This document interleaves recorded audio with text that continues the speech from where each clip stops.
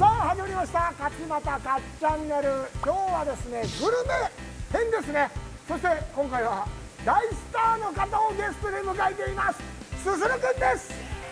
ずるずるどうもすするです。よろしくお願いします。すするどうもよろしくお願いします。勝俣さんにスターなんてもうおこがましすぎてなんか YouTube でも大先輩ですからだってうちのかみさんも娘も知ってますから。あ、本当ですか。すするくんとなったらっておえっていうのは何なんだと俺だってタレントだよ芸歴で言ったら俺の方が上だぞっていう。余裕で上ですね。本当すするくんはやっぱすごいんですよ。清潔感があるから。本当ですか。どうですか。だからなんかいろいろお決まり事があるんですよね。あ、そうですね、はい、いつもずるずるどうもすするですって言ってからラーメンさんに行くっていうスタイルでね。あ、そうです。いつもこう自撮りのスタイルで。じゃあちょっとやってもらいましょうかね。これで、はい、ここのなんか部屋の片隅みたいでやってる時ありますもんね。あ、そうですね。結構いつもこんな感じで、はい。こんな感じ。これでずるずるどうもすするです。毎日ラーメン健康生活ということで相変わらずやってるんですけれども。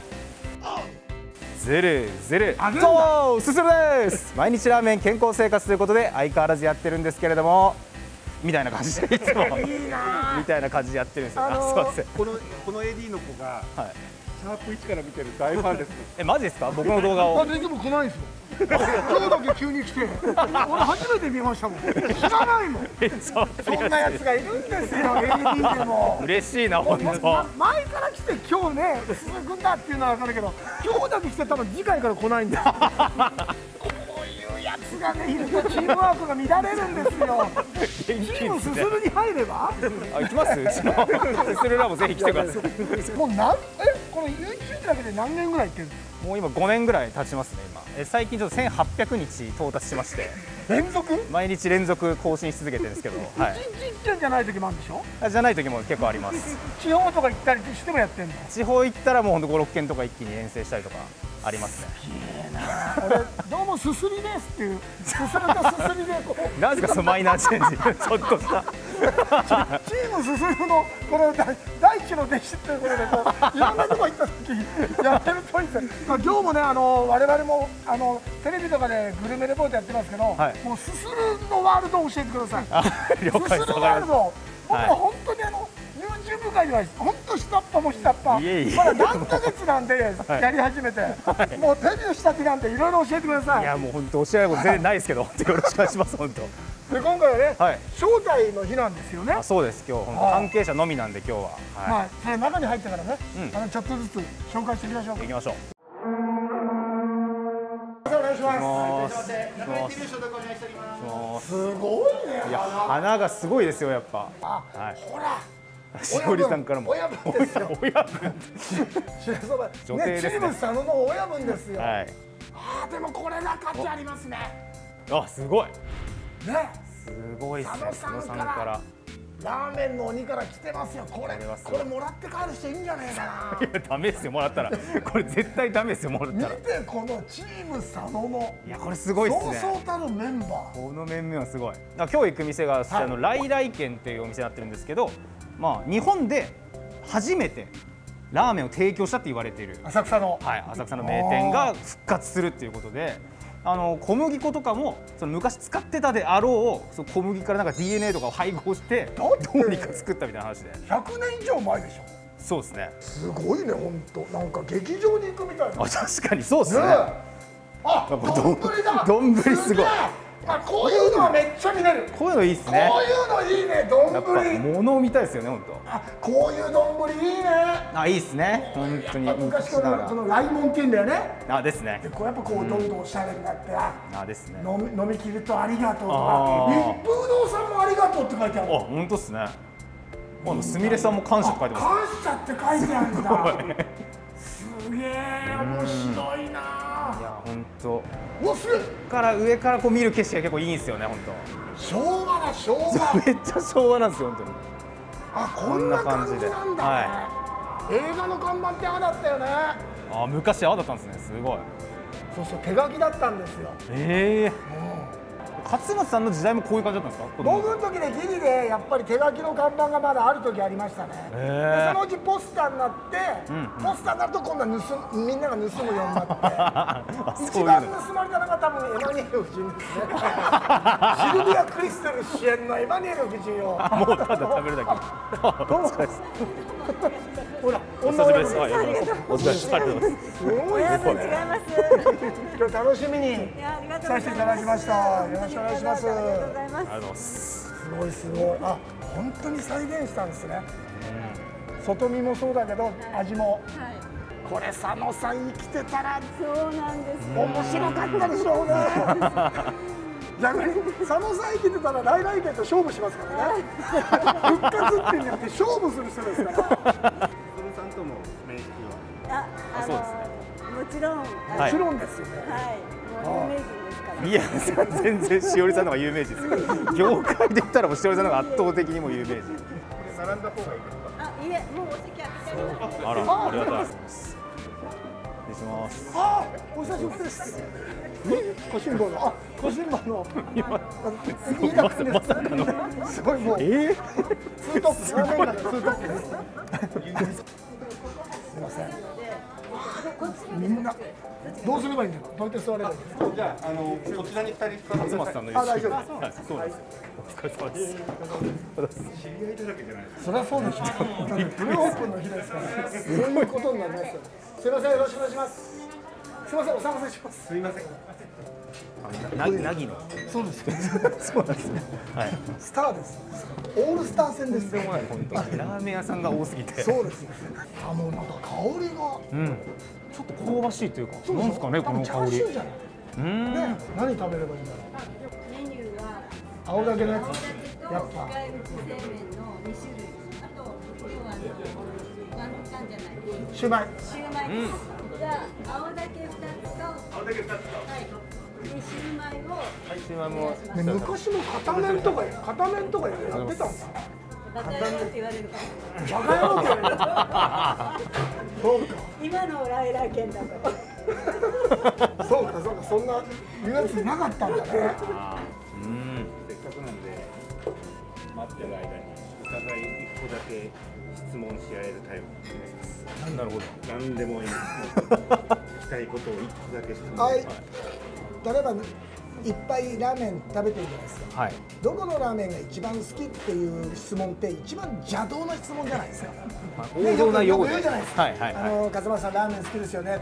どこですか一番うまいところ。ったらいや醤油、塩、味噌、豚骨から何からあるから。死ぬ前に一杯しか食べれなかったのにどこのラーメン食べたんですか。ああ、死ぬ前。はい。ラスト、もうラストですよ。はいはいはい。死ぬ前のラスト一杯だったら。僕はラーメン二郎食べたいですね。あ、そうなんだ。はい。僕のソウルフードというか、でラーメンにハマるきっかけになったのがラーメン二郎だったので、行きたいですね。はい。そうなんだね。はい。俺何かな。俺はやっぱ山岸さんかな。ああ、大正軒の。大正軒。山岸さんが作ってくれる。でもさ、こんなことが。この来来県のこの復活があるならば、本当にまあ石尾さんもいいけど佐野実も復活するだろうし、もちろんそのお弟子さんが作る佐野実さんの味もありますよ。もう本当に佐野実の復活、山西和夫も復活とかさ、亡くなられた方がもうっていう世の中になってるかもしれないよね。そうですね。全く同じ味を作れるラーメン職人の方はいらっしゃいますか？全く同じっていうのはいないと思います。これがだからそれを超える邪道な質問なんですよ。同じ味っていうのは作れないんです。最高。例えばお弟子さんもいっぱいいるけど同じ味は作れないんですよ。超える味が作れる人はいっぱいいる。近い味。近い味とか超える味は作れる。これじゃあすするさんからなんか一つ、ラーメンのことじゃなくてもいいですか？すごいシンプルな質問なんですけど、なんで勝俣さん YouTube やろうと思ったんですか？みんなに言われたから。めっちゃシンプルに返ってきた。来た。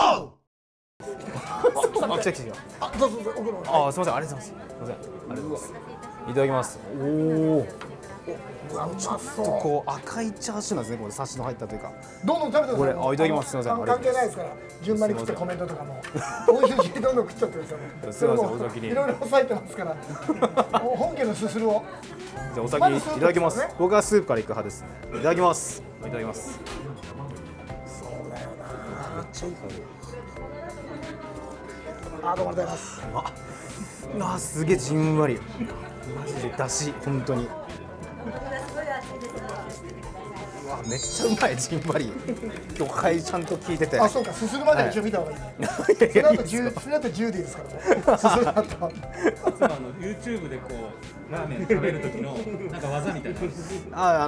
カメラに向けるときは僕麺を箸のこっち側に向けるようにしてるんですよ。あ、そうなの。この方が多分綺麗に見えるかなと。はい。こっちはね。じゃあいただきます。はい。すする。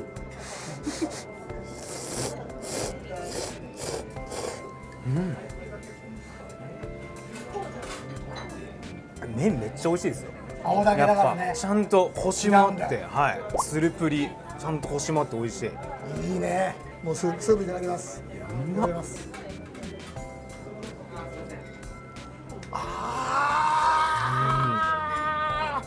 そして佐野さんから教えてもらったスープは2杯飲む。ね。スープ2杯飲むんですよね。みんな今間違ってるんですよ。ラーメン界の鬼はね、スープは2杯まず飲む。2杯目のが完全に味が分かるんですよ。よくさ、俺のさ、これからいっぱい来ますよ。このお店にグルメレポーターが、これをさ、懐かしいって言わないでほしい。違うよね。そうですね。懐かしいっていう。我々も一回通ったけど、もうさらに進化してるよね。本当に。あ、うまい。あ、うまいね。マジでうまい。そうか、これはそっち側でこうやるんだ。麺はそうですね。麺ってさ、量でこのぐらいでいいってこと？このぐらいでいいってこと？はい、このぐらいがちょうどいいです。はい。じゃあ僕一番弟子なんで、すすりー。あ、いいね。すすりー。すすりさんの方がうまいんじゃないですかこれ。レポ。この滑ってく感じいいね。いいですね、本当。喉越しがもう違いますよ。でさ、俺本当にさ、昔ってラーメンって丼持ってなかった？みんな丼持ってたんですか？なんか親父たちって、うちの親父ってこうやって。めっちゃ豪快ですね。熱い。よく持てますね。すごい熱い。めちゃくちゃ熱いんだけど。すごい熱いですよ。すごい。めちゃくちゃ熱いですよ、本当。しっかり丼温められてる。で、なんか俺ね、やっぱこう。丼飲むと俺やっぱ俺こっち派なんだよ。丼越しの方が美味しいですからね。そう。うまいな。あ、本当っすね。なんかね。こっちなんだよな。どう考えても。香りがこうダイレクトに来るというか。うまっ。めっちゃうまい。だって世の中のラーメン屋さんがさ、丼からさ考えてさ、いろんなところで焼いてもらってさ。そうですね。麺とこの縁の太さを同じにしたりさ、もうすごく試行錯誤してるから。確かに。で、確かにレンゲも進化はしてると思うのよ。そうですね。昔よりは。俺丼の進化とレンゲの進化で言ったら全然丼が進化してて、だってこの前しおりさんからいただいた器なんかね。はい。ありがとうございます。ありがとうございます。見ました。ありがとうございます。遠赤外線効果があるんでしたっけ、丼に。サウナみたいな感じですよね。もうそれだから佐野さんとその焼き物の陶芸家の人たちで試行錯誤しながらそれを作って、俺がたまたまお店にお邪魔した時に、大阪の有名店のラーメン屋さんが来てて、自分のラーメンをね、自分の店の器で食った時と、佐野さんが作り上げた器で食った時と全然味が違うんだって。丼でそんな味の違いが出るんですよ。すげえな、本当。この丼も同じ有田焼のなるほどさんに作っていただいて、でこの手書きをもう明治の時の再現して型も作ったんです。あ、そうなんですね。絵もそうなんですか。絵はもう手書きで全部筆で描いてもらって。めちゃめちゃこの中の食材で一番高級なのは丼か。そうなんですね。ここにお金かかってんだ。この丼で食べられるってことだね。丼も味わわなきゃダメだこれは。あ、そうです。佐野さんの有名なね、名言器の食材だっていう。なるほど。そう。チャーシューもいっちゃってください。あ、いいですね。ちょっとこう赤みがかった本当昔ながらのチャーシューですね。こういうチャーシューですね、昔のやつ。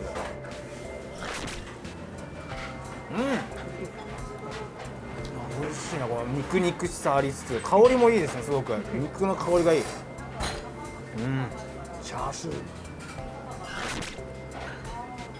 これがチャーシューだよね。これですね、ザ・チャーシューっていう感じの、肉だよね。肉しい本当に。10回なんか見たいよね、チャーシューってね。ですね、こうそれがうまいですね。とろけるのもめっちゃうまいんだけど、我々がチャーシューだと思ってるのはこれだよね。これですね、本当に。ご足よろしいですか。このチャーシューも昔バークシャーって言ってプロンターが掛け合わせてきたんですよ。でスープも名古屋市を使ってたっていうのが残ってるので、チャーシューはバークシャーが入ったものを赤ロースに使ってます。そうか。三元豚なんですけど、スープはだから名古屋系だから名古屋コーチですから。なるほどね。これは昔通り再現しました。それがすげえ。多いな、本ユーチューバーすするさんのに対しての意見っていうか、していただいて、これ手応えあるなって思う動画のなんかポイントみたいなのがあるんですか。僕いつも意識してるのはサムネイルってあるじゃないですか、動画の。動画のこれサムネになるなみたいな、すごいその1枚の絵だけでインパクトを与えれる動画が撮れたら今回いけたなみたいに思うことは結構あります。あるんだ。はい、あります。やっぱりサムネは本当すごく大事で。今日のサムネをちょっとどう撮ればいいですか。もう食べちゃいましたからね。あと俺は聞いてる俺はサムネって何？だからまた新しいバンドが出てきたのかっていう。ラーメンだとどういうシーンが多いの？僕の中だとまあすでに大盛りのラーメンとかあったら全然いいんですけど、こういう中華そば系とかだと逆にそのラーメンを映さないで外観とかお店の外だけでラーメンを想像させるみたいな、そういうのを撮ろうっていうなったりとか。だからじゃあさ、今回も食べちゃったじゃん。食べちゃってインパクトある写真が撮れないから、佐野さんに真ん中で来てもらってこう3人でファイティングポーズしてるっていうのは。勝俣さんさすがっすね。めちゃくちゃ素質ありますよ。やっぱさすが。ラーメンを知ってる人からしたら、ラーメンを知ってる人からしたらみんな見るんで、それはもう絶対。なんでしおりさんが真ん中入ってファイティングポーズしてんだよ。やっちゃいますよ。ファイティングポーズ。じゃあちょっと腰かがめてもらって、せーの。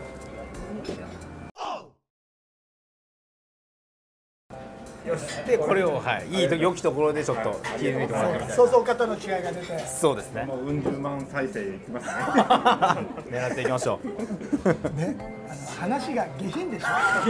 すぐ数字出す。本当にもう直結してんだよな、もう。なんか肉食ったらこれ高いんでしょ。まあでもしょうがない、スタッフですから。確かにそういう感覚大事ですからね。シューマイはシューマイは醤油ですか。醤油かけて食べる。ちょっと味見ていただいてからの方がいいと思います。なるほど。お醤油がちょっとかなり出やすくなってるので気をつけてください。一気にいっちゃうんだ。うまいな。かなり大きめですよね、普通のシューマイより。いただきます。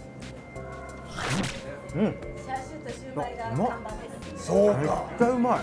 いやすごい。この肉ぎっしりですよ。このシューマイうまいわ。肉 100% じゃないんです。ちょっと技が。隠し味ですか。当てて。なんか野菜とかそっち系ですかね。どういう何で？俺は分かったからね。俺はもうすぐ分かりました。その創業当時から入れてたものですね。違う。あ、お米に代わる何か。じゃあそれこそシューマイの皮をこう刻んで入れてるとか。お米に代わる何かでしょ。お豆腐。ほら。やった。すごい。あ、お豆腐混ぜてるんですか。そうなんです。そうするとふわふわになるんだ。なるほどなるほど。いつも一人で食べながら一人でインサートも撮りながらなんですか。そうですね。普段は撮影は基本一人で僕やってます。ってことは2杯食べる。あ、いや一人で1杯だけ。1杯目からもう縁取りをするんだ。そうですね。もうインサートなるべく早く撮って。編集でこうなるだろうなっていうカットを撮ってる。そうですね。はい。そうだね。5年間撮り続けてるはもう何の絵が必要か分かるもんね。もうはい。もう動画の流れが大体入ってるのがたまに。ナレーションは誰が考えてるんですか。ナレーションもラーメンの感想自体も僕が全部考えて、そこにこうみんなでこう小ネタを載せていくみたいなチームでやってるんですけど。あ、いるんだちゃんと作家みたいな人が。編集班がいて、はい。まあそうか、じゃないとマンネリ化していくし、他との差別化も作んなきゃいけないし、だって簡単に学ばれちゃうもんね。まあそうなんですよ。真似しやすいんで。すぐ追っかけるでしょ。同じようなやつが。そうなんですよ本当に。これたち悪いんだよね。ナレーションのトーンとかは真似されたというかイメージされた方いるんですか。こちらが今日の一番さんの朝限定セットの煮干しラーメンです。はい、刻み玉ねぎが乗ったシンプルなかけそばスタイルですが、濃厚そうなスープと麺を純粋に楽しめそう。僕最初はガキツカのナレーションあるじゃないですか。テンションガキツカのなんかナレーションの声の高さとかをちょっと意識してテンポのやつとかを意識してやってたんですけど、結局なんか独自な感じの方向性になりましたね。結局オリジナルで、はい、そうなっちゃいました結局。はい、耳に残るよね。はい、引っかかりがあるのかなっていう。声質が美味しいものを食べる声にすごく合ってるんだと思う。ナレーションがプラスアルファ美味しく感じる。マジですか。寺門さんだとそう感じないから。そんなことないっすよ全然。怒られますよ本当に。すみません。お願いしました。すみません。美味しかった。ごちそうさまでした。ありがとうございました。これからごちそうさまでした。ありがとうございます。あ、美味しかったです。ごちそうさまでした。どうでした。一人でやるのとこうゲストが来るの。やっぱゲストさんいた方がやりやすいです。そして圧倒的にもう年上の方いたらめちゃくちゃやりやすいです。本当になんか遊べるしね。あ、そうですね。本当。はい。いつもよりこう伸び伸びと進れた気がします。僕もだから弟子のすすりとしては、はい。早速この T シャツ作ってすすりっとしといて、ラーメンやるときはそれでやらせてもらってよろしいでしょうか。ぜひぜひ。はい。今日は勝俣チャンネルの、ロケだったんですけど、コラボですんで、今度は勝俣さんがSUSURUTVのゲストとして撮影日が別にあるんですよ。何されます？まあラーメンすすりますよね多分ね。そうなんですよね。はい。ラーメンがいいですよね。その勝俣さんに食べさせたいラーメンみたいなののやつでいい。ああ、そういう方がいいか、もしくはこうお好みをちょっと聞いて、それを聞いた上で僕が選ぶ。好みはもうもちろんあるんですけど、僕実はそんな辛い系いかないんですよ。はい。辛いラーメンのうまいのって実は辛いのにいかないから、ラーメン。なるほど。ラーメンに辛さを求めてないんですよ。で一回名古屋にあるじゃないですか、台湾ラーメン。はい、台湾ラーメン。ベロベロに酔っ払って5人で行って、一番軽くしてくれっつって、全員一口目で全部入ったんですよ。ちょっとこれどう選んでないのこれ。はい。酔ってたし、あんな辛いとは思わなくて、だから辛いんだけどうまいラーメンってないですかね。この美味しいラーメン界の辛いラーメン食べたいですね。なるほど、わかりました。ちょっと選んでおきますね。そしたら皆さんぜひチャンネル登録とできれば高評価お願いします。Twitter も開設したのでそちらのフォローもお願いします。